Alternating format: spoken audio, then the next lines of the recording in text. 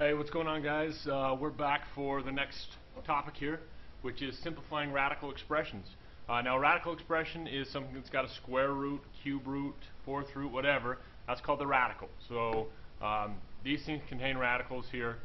Now, we got a couple properties we're going to look at. The first one is multiplication.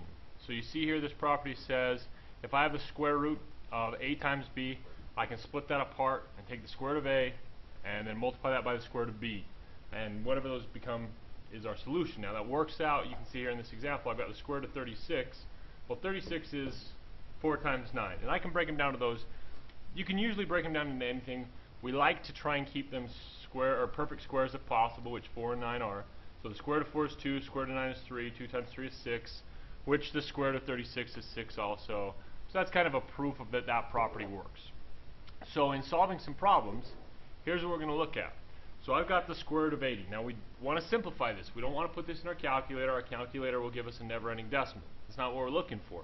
We're looking for a real number to pull out if possible, and then the irrational can stay. So we want to look at something where if I were to take the square root of 80, a perfect number goes into it. And 4 goes into it. Yeah, so I could use 4 and 20. But if you think about 20, 20 is also divisible by 4, which means that 16 would work, and this would be 16 and 5. And sometimes that just takes a little work to try and figure that out. So I break that down to 16 times 5. I've seen it written where people will take it and break it down this way as well, so if you prefer that, that's fine. But then you just start taking some square roots. So the square root of 16 is 4. Square root of 5 is not possible, so that stays underneath the radical, and your final answer is 4 square roots of 5. Alright, so on a number like 54, 54 can be broken down if we think about numbers that go into it. 4 does not go into it. 9 does, so that becomes 9 times 6. So the square root of 9 is 3. The square root of 6 cannot be broken down. It stays the way it is, and there you go. Alright, take a second, try example C, pause the video, and come back in just a second. Okay, so for C, we go and look through this. Let's just say we weren't sure of the number, so we start with 4. Well, if you take 180 divided by 4, you get 45. Well, 45 is 9 times 5. So I can break it down like that. So I take the square root of 4, I get a 2. I take the square root of 9, I get a 3. And then I got a 5 there underneath the radical still. So all of these are being multiplied together. So 2 times 3 is 6. My square root of 5 comes there, and there's your final answer. So that's how these things are broken down using these radical simplifications. Alright, next one. Multiplication. Now we can multiply these things before or after. This is just the converse of the property we just saw. Okay, so we're going the other direction. So if I have a square root of 5, square root of 10, that can be rewritten as the square root of 50. Now 50 is not a perfect square, so what I've got to do is break that down. And I can break it down to 25 times 2. And the square root of 25 is 5, the square root of 2 stays, and there's my final answer. So I can put them back together and then break it down again if I need to. For B, I've got this 6 times 8. Well, 6 times 8 is 48, so I got the square root of 48. Well, 4 goes into that, but so does 16.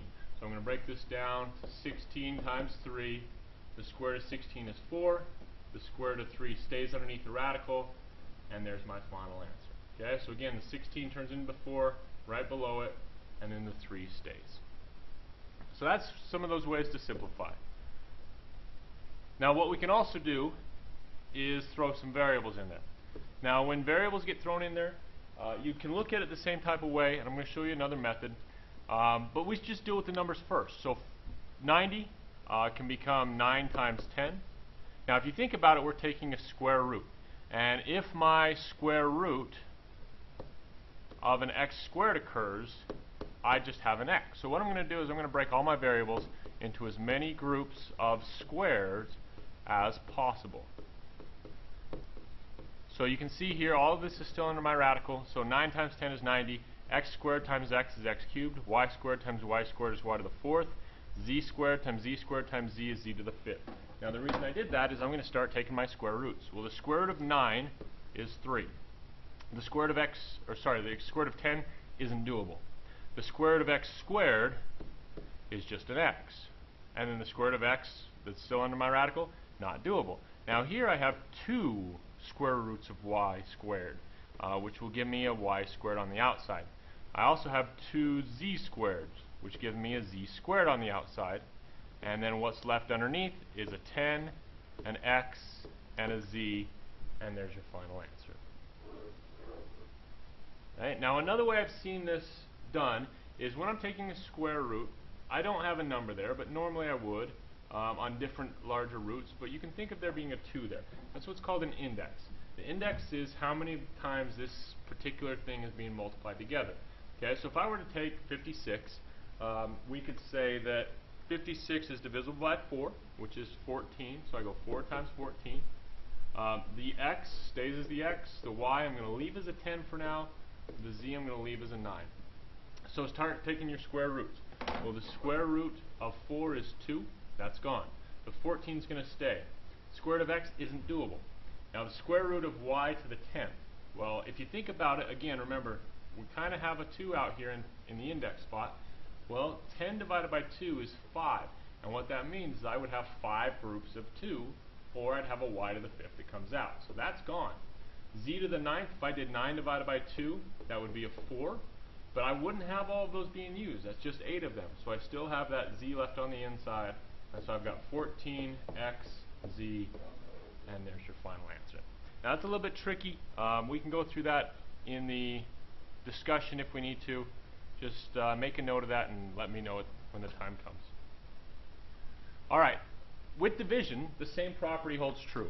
I can take a division problem and I can split that up, and each one gets their own radical. So over here on the right hand side you see square root of 36 over 49.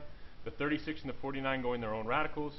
I take those square roots and I get 6/7. Now the thing about this is we cannot leave radicals in the denominator. Okay? It leads us to something called rationalizing the denominator. When you rationalize, you've got to get the square root or the cube root or whatever it happens to be out of that denominator. Alright, so here is how it's done. So we're asked to simplify.